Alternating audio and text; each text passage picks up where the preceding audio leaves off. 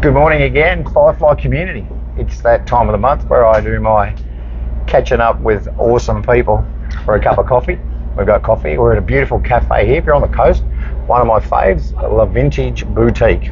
Beautiful little cafe, great coffee. But anyway, that's not important. This guy is. So I'd like to introduce to you who is, I think, probably a bit of an urban legend, but you're not an urban legend yet. But affectionately to all those people who know him, Gordo. Morning. Thanks for joining me, man. My pleasure.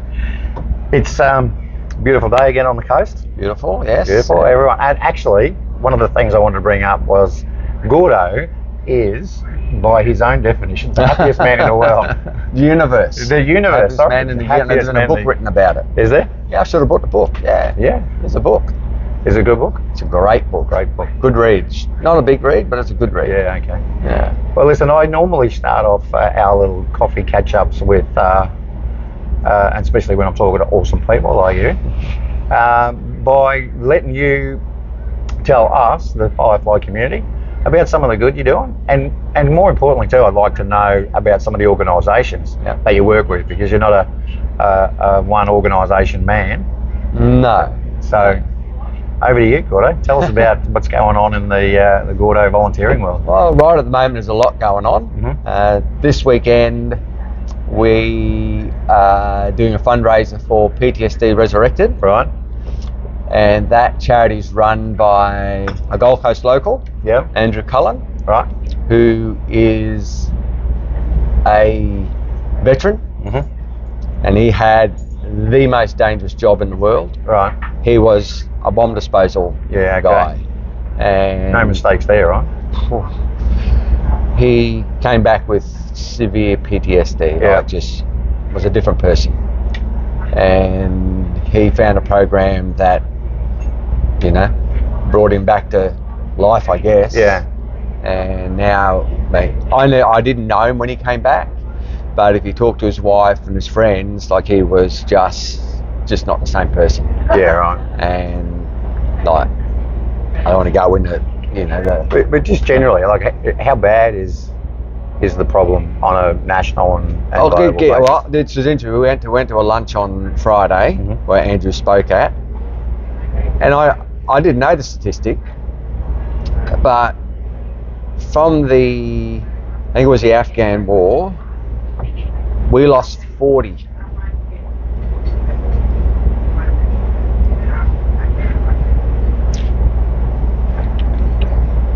Sorry. It's all right, man. I know how passionate you are. So we lost 40 soldiers at war. Right. Since that, there's over 1,000 we've lost to suicide. Wow. Wow. It's terrible. It is. They don't get the support when they get home. Yeah. So this charity that you're working with. So what Andy does is he runs a program to help veterans, first responders, anyone really with PTSD, because it's such a big problem in our society. So for us, it's a big passion of ours to help him. So this weekend we've got the event we're running is called the 7 Summits Virtual Challenge. Right. So it runs for 48 hours from 6 o'clock Friday night to 6 o'clock on Sunday night. Wow. And we'll be walking through the forest in Nerang, and to raise awareness and to raise funds to help Andy run his program. Weekend, anyone that sees our little our newsletter, because this will go out before the weekend. Awesome. There's a website that they can jump on or donate to, or yes. What's the best way to do that? Is there any way we can put a link in your newsletter if I send you the details? Yeah, for sure. Well, what I'll do is I'll send you. So check out the link for this unbelievable exercise and event that Gordo's got on. And then we're having a barbecue down at the Velodrome at Nerang at 6 o'clock Sunday night. So if anyone enters or just donates to it, then that locks you in for the barbecue. So come down, have a sausage, and awesome. Better than Bunnings sausages, right? Absolutely. Robbo, you know Robbo. I do. He's got a meat guy, and he's got the best sausages. Fantastic. Yeah. there's all these things that you get to know when you're a volunteer, right? Yeah. So that's one of the organisations that you're working with. Yeah. But I know you've got some other things that are going on as well. So another a bit about them. So another event I've got coming up is what we call the Walk End Away, which started back in 2021. Yeah. And that's to raise awareness for organ and tissue donation in Australia, because we've got not enough people that are on our register. We've got on the register, a waiting list, we've got about 2,000 people that are waiting, and by the time you get to the list, your quality of life is not real good. Yeah, right. There's thousands more that haven't made a list yet, but still, they need something. Because I don't know if you know anybody who's spent time on a dialysis machine. It's not a good quality of life doing that, and people have got respiratory problems. It's just, quality of life is terrible. Yeah. So that is to obviously raise awareness for that and get more people registered. In Australia, we've got one of the highest success rates of organ transplant in the world, but we've got one of the lowest subscription rates. Yeah. And if we interviewed or surveyed 100 people, 70 of them say, I'll be an organ donor. But the fact is, only 30% of Australians are actually registered organ donors. Yeah, right. So and in Australia, it's an opt-in situation or an opt-out situation. So if you're not registered and you don't tell your family that's what you want to do, then if you pass away and they ask you, you could have saved 10 people's lives, but if nobody knows, then unfortunately Oh, that's terrific. So we've got a PTSD and organ donation and awareness. And so what the event we've got coming up for that, so it's called the Walk End Away. Right. It's the first walk was in 2021. It was a walk from Gold Coast to Sydney. Yep. And then, it's great doing that, but when you're on walking down the highway, it's hard to spread your message. Yeah, sure. And people are going past you at 110 kilometres an hour. Yep. So the last 2 years, 22 and 23, we've done a local event around the Gold Coast. Right. Where I just walk 600 Ks in 14 days. I get up in the morning, got my flag. Yeah. And I walk around and I share the message of, hey guys, we need you. Yeah. And so how can our community get on board with that one as well? I can give you a link to that as well. All right. Where they can support that. Yeah. It's going to fill up our newsletter with all these links, and they're all worthwhile. And then at the end, we've got this is awesome though. This one. This is awesome. Yeah. This is called the Orange Ball. Yeah. Which comes after the walk, and it's a great event. We've got a retro band plays 70s and 80s music. Nice. We have great guest speakers. This year's. Can I tell?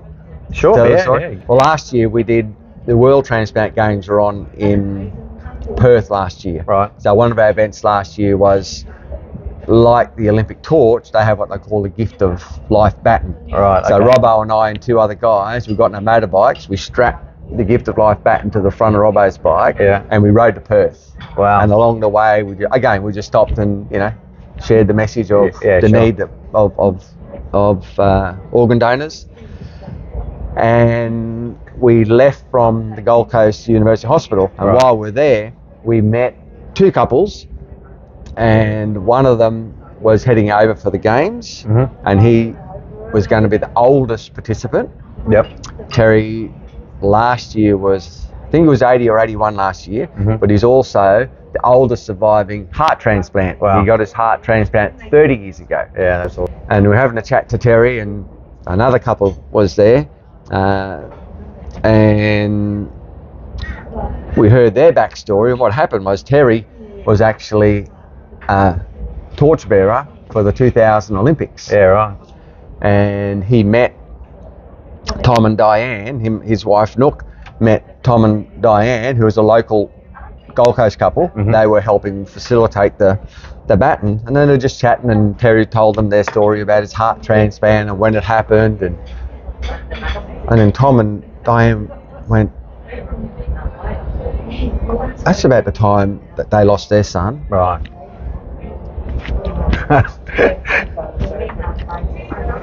And he donated his organs. Cut a long story short, they find out that their son's heart is in Terry. Wow. And it's just crazy story. Yeah. So they all live on the Gold Coast. So since then, since the 2000 Olympics, they just become the best of friends. Yeah. And like family, aren't they? Yeah, like family. Yeah. And so they are our guest speakers at the ball this year. And Wow. it's going to be an amazing. Yeah, just to hear the full story of how that all happened. It's going to be pretty cool. Fantastic. And when's the ball come up? The ball's on the 7th of September, Saturday the 7th of September. 7th of September. And there's a website for all that, which... Yeah, I'll give you a link for that as well. There's 3 links to give you. Give us another link for that one as well. That's a really good event though. It's a lot of fun, but there's a lot of meaning in it as well. Yeah, it's terrific. And obviously the general purpose is to have fun and learn about some unbelievable stories, and obviously help raise funds Transplant Australia, who are so supportive of people on a waiting list, and then helping people after they've That's good, man. So obviously, we've connected on a number of different fronts. Gordo, as I said, is urban legend. I met Gordo at BNI, and I met him at Better Man. And at Rotary, and Gordo keeps popping up in lots of places. So one of the commonalities is obviously Firefly Initiative. Yep. And then again, so I'd like to ask what your general thoughts are, what you thought about Firefly Initiative when you first heard about it, and now that you've been using the process. It's a great platform, I guess, to help support encourage volunteers and allow the community to get involved. Like if you've got a big corporation, they can't get out there and don't have men on the ground to do things, but we're on the ground doing things, and they can support the volunteers by with vouchers and different things, and rewarding people. Not that volunteers do it for the reward, but it's just great. It's a feel good thing. Yeah, and it's just great for the community. Oh, that's good. Yeah, well, obviously that was our intention. Yeah. Because we recognise the value. It's really, I suppose we met probably 12, 18 months ago now, and just what we've learned in the conversation with so many awesome people and awesome organisations, and a lot like the 3 that you've mentioned, a greater number of the community wouldn't even know. Yeah. But thank you anyway. It's all this. We're sort of the silent achievers that don't make any noise, just keep doing great work. So in relation to, obviously you've used the app and you've recorded your time, although side issue, Gordo said I need to log some time. He needs to log some time, so we'll get on to that. In relation to the platform, any suggestions or any comments about how we could make it better or easier for volunteers? It's easy, you just got to do it. It's not hard to do, you just open it up and put your time in, and someone else needs to what's the word, to validate what you've done. So you can't just go in there and go put all the stuff in because you want to get a reward. So there's accountability to it, but it's great. It's easy. It's not hard to do. Yeah, it's a very simple platform. Terrific. So no Gordo tips on how we can make it better, or? I don't know how you'd make it better. I don't know. Not sure. Well, I'll take that as a compliment. Yeah. It's pretty hard. That's good. So we're looking forward to the next little stint we've got. We've got some major corporations that are now starting to get behind the app as well, which obviously from a fundraising perspective is going to assist organisations, and certainly the ones like you've mentioned today. But if you've got, usually I get at least 2 or 3 suggestions, so I'm glad that I finally caught up with you, Gordo, and get up without having to do a whole heap of explanation of what's coming next. But some exciting stuff. In this newsletter, in particular, one of the articles that we are focusing on is about that whole fundraising process, and you've just mentioned 3 different events. And one of the articles in that is fundraising it as a friend or as a foe. So you do a lot of fundraising for a lot of different organisations.